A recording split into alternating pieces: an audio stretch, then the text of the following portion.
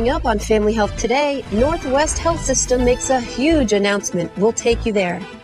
Later, Lighting Up takes a smoky twist for nicotine lovers trying to get around a smoky ban in their community. And a Northwest Arkansas patient advocate goes to Capitol Hill to improve patient access to life-saving medical imaging services. Family Health Today is next.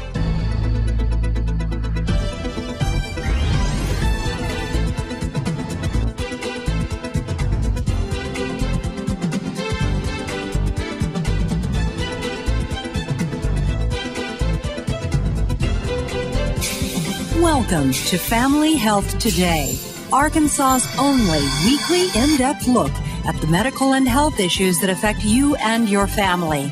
Brought to you by Jones Television, in cooperation with our sponsors, Northwest Arkansas Heart and Vascular Center and the Arkansas Democrat Gazette. Hello, welcome to Family Health Today. I'm Dr. Janette Nesheiwat. We begin our show from Washington, where the Obama administration says its healthcare plan will help rein in costs, particularly for small businesses struggling to provide coverage to employees. The administration says escalating healthcare costs can't be sustained. Vice President Joe Biden says premiums for employer-provided health insurance have doubled in the past 9 years, and small businesses have seen them rise 85% since 2000. We hear a lot about healthcare choices these days, but it's a false choice when a working family are having to choose between going uninsured because of out-of-pocket costs, if that's the choice they have to make. And it's a false choice when a small business owner has to decide to decrease or eliminate coverage for their employees just to be able to grow. Mr. Biden says the administration wants to establish a health care exchange where insurers would compete based on standard rules that would preclude denying coverage to individuals with pre-existing medical conditions and limit variations in premiums based on age. Well, people in nearby Oklahoma are divided over the president's health care plan. And when some supporters of President Obama's plan decided to rally at their senator's office, people against the measure came to make their voices heard too. Ashley Sibley reports. She's 85. Obamacare says she doesn't deserve to live. Obamacare says at 85 the best years are behind her. She has an option. She doesn't have to go to this. That option is a fantasy. Both sides are fighting for health care, but what they're fighting for is very different. Al Gerhardt says President Obama's health care plan will leave his mother uninsured. He thinks everyone should pay for their own insurance, but not everyone agrees. We are united, not individual. I have talked to wealthy people that could buy the clinic that they went to or their wife or children went to, and they too are appalled at the horrific, cruel system that they have to deal with. Brown, a school teacher here in Oklahoma, believes healthcare in our country needs a makeover. He was hoping to catch Senator Inhofe's attention by starting a rally and presenting a petition showing support for Obama's healthcare reform. Inhofe has made it no secret he's opposed to the plan, but Brown says he's dead wrong. I think he is unfortunately maybe more concerned about the CEOs of blue state health insurance companies. But I want him to understand that poll after poll is showing that even a majority of Republicans are for this option. Inhofe is in D.C., but even his supporters here are rallying behind him. I agree with paying for your own health care and supporting yourself. It's up to us to take care of it. It is not up to the government to come take money out of my pocket to pay for somebody else's health care. And when these two separate rallies became one, sparks were flying and no one was ready to back down. This isn't about Oklahoma, it's about the whole United States. That's the problem. Amidst healthcare reform discussion, reimbursement cuts for medical imaging services like MRIs are threatening access to patient care in rural areas, including parts of Northwest Arkansas. Well, community leaders, local experts, and patients gathered at the Breast Care Center of Northwest Arkansas on Monday to discuss ways to improve patient access to life-saving medical imaging services and encourage support from the grassroots to the federal level for positive policy solutions. The American College of Radiology, along with local health advocates, are urging the House to reconsider a proposed imaging equipment utilization rate change from 50 to 95%. If the assumption is dramatically higher than the amount of time a facility's machines are used, the center will be significantly underpaid for their services. It's going to place a real burden on imaging centers because with an increase in the utilization rate and a decrease in the reimbursement rate, imaging centers aren't going to be able to provide the services. And as we talked about today, a lot of imaging centers may have to shut down because there will be no profit. Allison Levin, executive director of Komen Ozark, was on the expert panel that went to Capitol Hill. While in Washington, she emphasized that imaging cuts would have a devastating effect on the ability of physicians to provide much-needed imaging care to patients. You may have thought swine flu was gone, but you'd be wrong. In fact, government officials warn the outbreak may get worse this fall as students go back to class and temperatures drop. And the White House is putting all 50 states on alert. A swine flu summit in Washington is working to make sure we're ready if the H1N1 flu comes back full force later the year. The Secretary of Health and Human Services says the government is looking into a vaccine. There are more than 33,000 confirmed or probable cases in the U.S., with 170 deaths. By comparison, the seasonal flu kills about 36,000 people every year in the United States. The Northwest Health System is putting itself on the medical map when it comes to heart health. This month, they announced the creation of the Heart Hospital Network, a virtual hospital model designed to align and expand cardiovascular care in the Arkansas, Oklahoma, Missouri region. This physician-led model will integrate cardiovascular services at Northwest Health System's hospitals in Springdale and Bentonville under the new identity of the Heart Hospital Network. Northwest has committed a significant investment in new equipment, software, and facility renovations to make the Heart Hospital Network a reality. I'm very pleased that Northwest Health System has taken a bold initiative and has become a walker, not just a talker, in taking what is the best of American healthcare and bringing it to our region, our home community. This initiative is not a hospital. It's a series of 3 hospitals. It's not a person.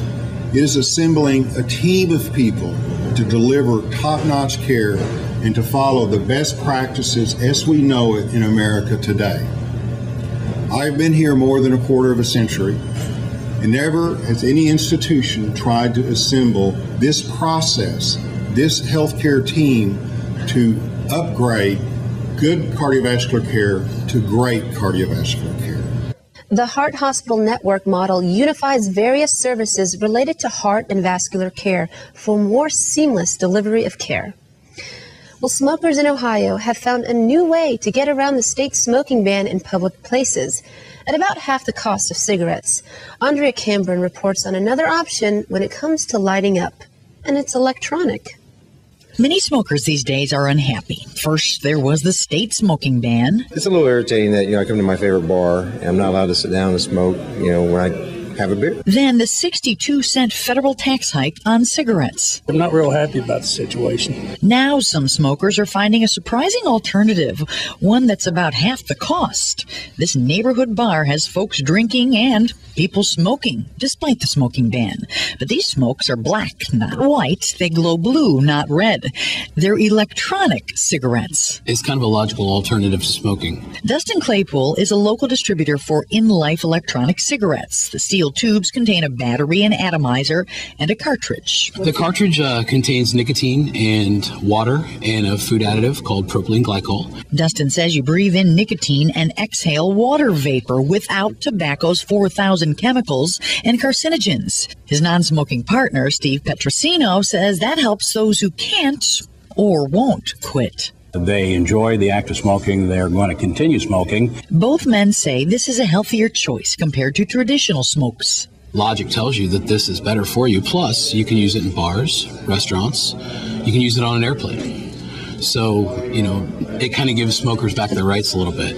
A spokesperson for the state health department says since the devices don't burn tobacco, the smoking ban doesn't apply. But smoker Leanne Burns says courtesy does. So before she lights up, she shows it to the manager. I wouldn't want someone coming into my establishment and just automatically taking this thing out without approaching me with it first. Steve says they're also fire safe. Drop them and they turn themselves off. How many home fires are caused by smoking? And if you fall asleep with this in your hand and it rolls into the bed with you, it's not going to light anything on fire. But Shelley Kaiser of the American Lung Association says no one knows how healthy an electronic cigarette really is. There's no research to prove its safety.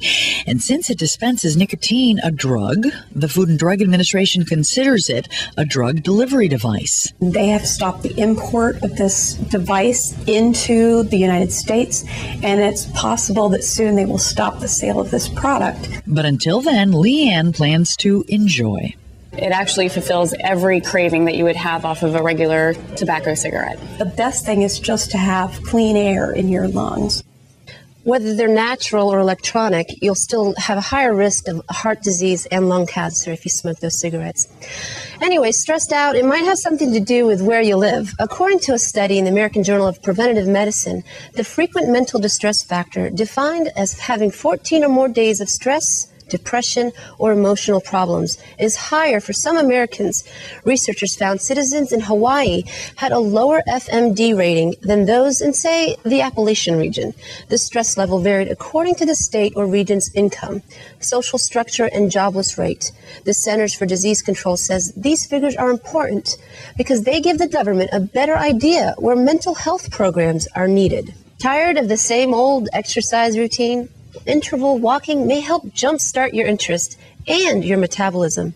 Instead of going at a steady state, warm up between 3 to 5 minutes, then walk almost as fast as you can for 30 seconds, then recover for another 30 seconds. You will burn more calories, more fat in less time. The time will go much faster, and you'll improve your fitness levels.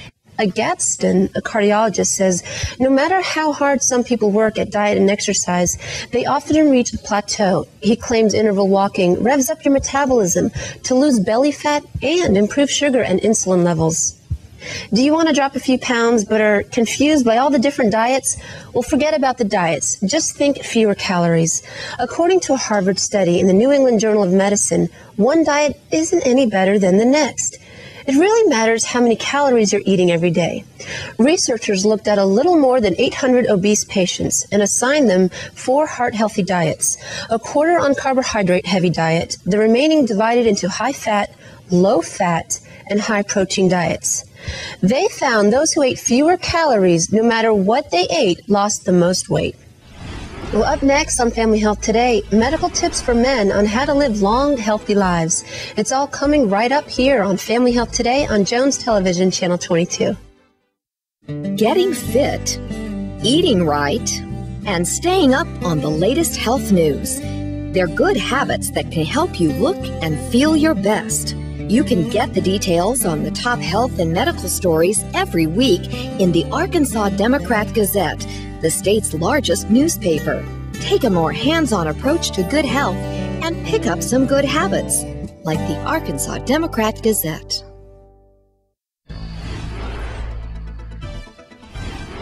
Welcome back.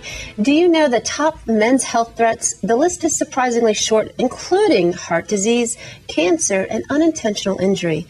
But thankfully, most of these threats are largely preventable. To explore this topic, we are joined by Dr. Ruben Tejada, who specializes in internal medicine. Dr. Tejada, welcome to the show. Thank you. Now, we're talking about men's health tonight. Tell us what are some components and factors on how to live a long and healthier life when it comes to men.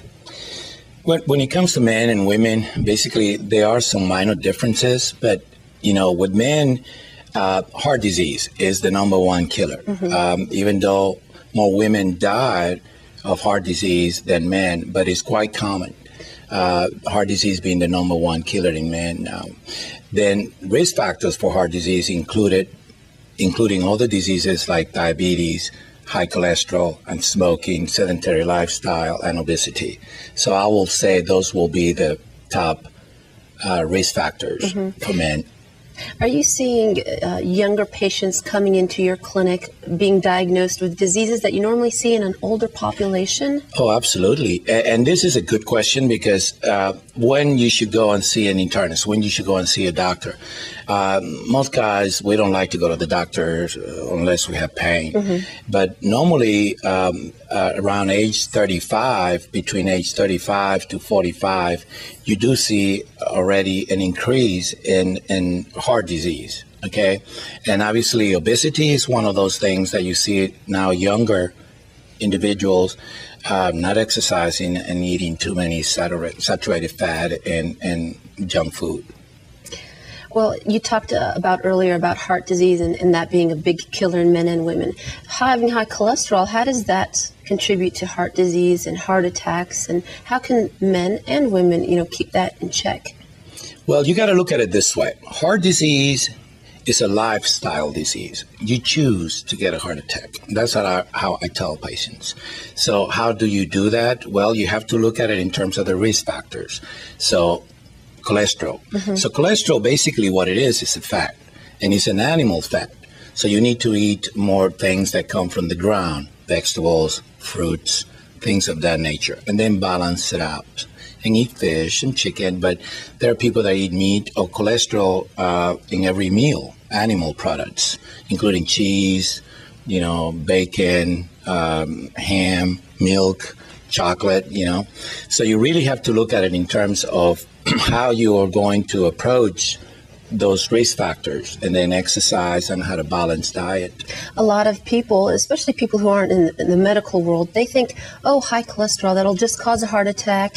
But they don't realize that not only can it cause, diabetes, worse than the diabetes, cause strokes. What other type of medical problems can it cause besides heart attacks and strokes? That's a good question also, because cholesterol also is not just for the heart, it's for the entire body. For example, peripheral vascular disease. That means is accumulating cholesterol in the small vessels of the body, and you create plaques. This is what gives you the heart attack. When these plaques rupture due to the flow of the blood, then you start to really bleed. Then platelets comes and give you a clot, form a clot, and that's the heart attack. If it happens in the brain, you get a stroke. If it happens in the heart, you get a heart attack. So it can happen basically anywhere in your body. I see. What other organs can it affect besides the brain, the heart? Kidney will be a third one, but the entire system is affected by it. Yeah. What about blood pressure? Men having high blood pressure, how does that contribute to an unhealthy lifestyle? This is one of those silent killer, because obviously it doesn't cause any pain, and if you don't check it, you can really never tell where your blood pressure is. And the lower your blood pressure, the better. And we have changed these numbers, throughout the years. In the good old days, being old and have a blood pressure in the 150, let's say 70-year-old with pressure of 160, it was okay. And nowadays we know better. So you really need to control the pressure and go and have a check. What do you think causes high blood pressure in men? Especially we don't know really. We have primary and secondary causes, but essential hypertension, which is the most common, we don't know the cause. But it runs in families. But having a sedentary lifestyle and gaining weight, obesity, with a BMI or body mass index greater than 30, that also increases your risk of having high blood pressure 2 to 4 times. I understand having high cholesterol and high blood pressure. Are those two factors that can cause also erectile dysfunction in men? Absolutely.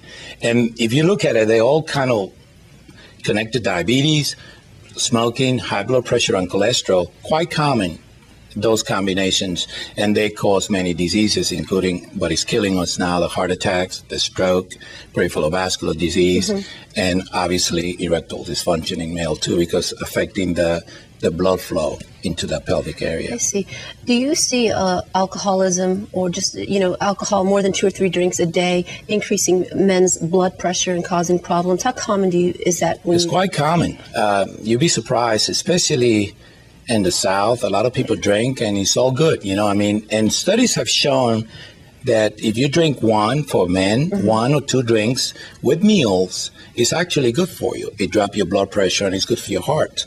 But if you go over 2 drinks per meal, then that will increase your risk of having high blood pressure and subsequently affecting the heart. So more than 2 drinks for men and then more than 1 drink for women is considered excess? Yes. Okay, and is that per day? Per day. All right. Well, sometimes, we're in a recession. People are stressed out and they turn to alcohol to help relieve their stress. But what are some healthy stress tips and ways for men to stay healthy, keep their blood pressure under control, keep their cholesterol under control, and live longer? Exercise. That will be, and one thing that I do is breathe better. Learn to really take a deep breath very slowly, and that helps. It really is amazing, but just taking your time to take a deep breath instead of having a drink or smoke a cigarette, and you forget about it and it works. And then go for a walk and think about something that will make you smile. I always think happiness is the key to a long life. So exercise, you say, how often should one exercise? Some people say, 1 hour a day, 5 days a week, 30 minutes a day, 4 times a week. What do you think? How much you can do, that's what I tell patients. Ideally, it will be, it depends on your schedule. Like I would love to exercise every day, but I can't.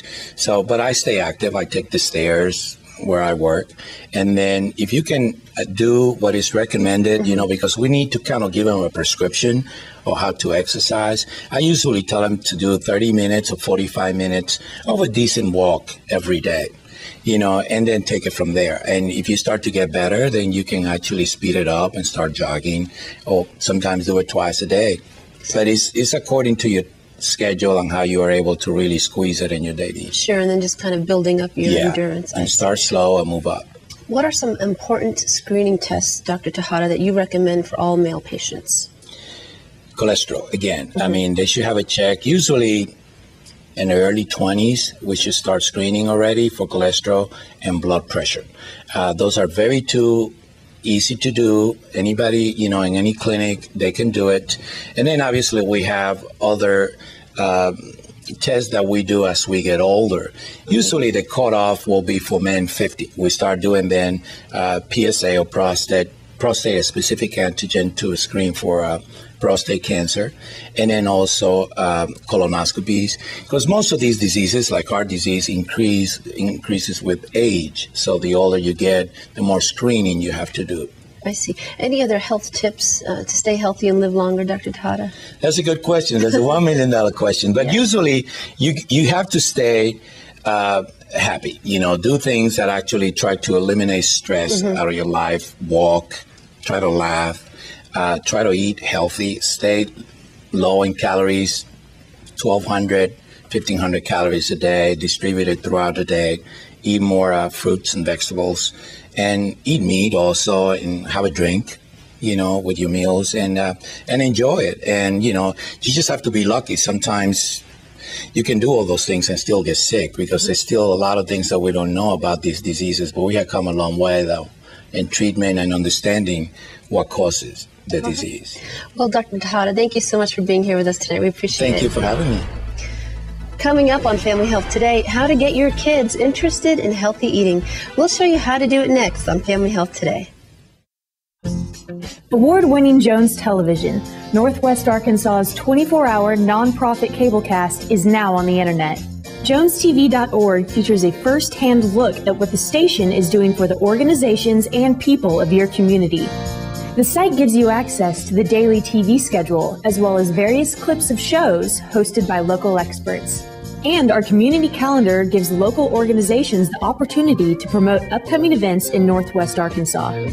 Jones Television, Channel 22, bringing you timely community programming, public service announcements that benefit our nonprofit partners, and now an easier way to learn more about us. www.jonestv.org.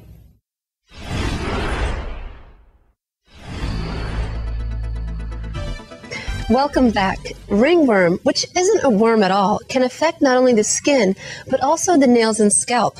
We get more on this medical condition from the pharmacy.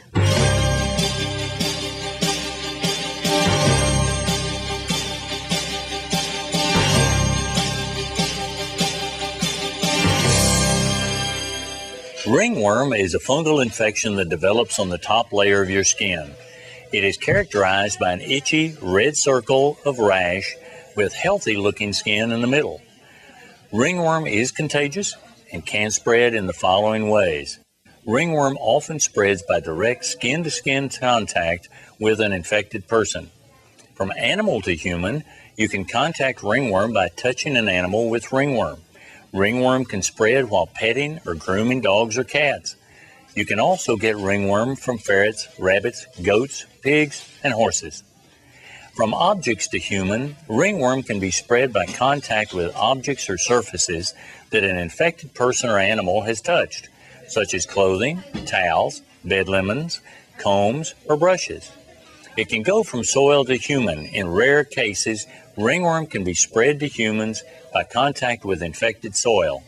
Infection would most likely occur only from prolonged contact with this highly infected soil. An over-the-counter topical medicine, miconazole, can be used to treat ringworms, but you may need a prescription-strength topical or oral medication. From the pharmacy, I'm Carl Collier. The percentage of American children with weight problems has increased since 1980, according to a study released in the Journal of the American Medical Association. So how do you make sure your child doesn't become a negative statistic? As Melissa Long reports for Health Minute, getting children to cook healthy foods can help them make healthy choices. They get to mix, measure, even wield a knife. Perfect. See, then you can't cut your fingers off. Personal chef Carlin Brining is teaching these 3 to 5-year-olds how to cook. Whisk together buttermilk. They can't read, but they can follow directions, and that means lots of chopping, trying new spices, even separating egg whites. Let the white go out. One yellow part. Sometimes it's quite messy. My goal with the little kids is I want them to eat better, but I want it to be fun. Chef Brining finds that introducing young children to a variety of healthy food choices usually leads to better eating habits and less fast food. On the menu today, baked chicken fingers, baked zucchini fries, and yogurt parfait. They are familiar with French fries, but we use zucchini sticks. And like the chicken, they're baked, not fried. Chef Brining says hands-on learning helps kids become comfortable in the kitchen and more willing to try new foods. And hopefully, then they're not going to become picky eaters. Class is over, and now it's time for the taste test. Okay, sit right next one. Go around the other direction. For 5-year-old Daniel Moore, his first lesson seems to be a success. For today's Health Minute, I'm Melissa Long. Thanks for being with us for Arkansas's only weekly medical report. If you have any health news or story ideas that you'd like to see on our program, we'd like to hear from you. Visit our website, jonestv.org, and drop us a line. Join us next time here on Jones Television, Channel 22. I'm Dr. Janette Nesheiwat.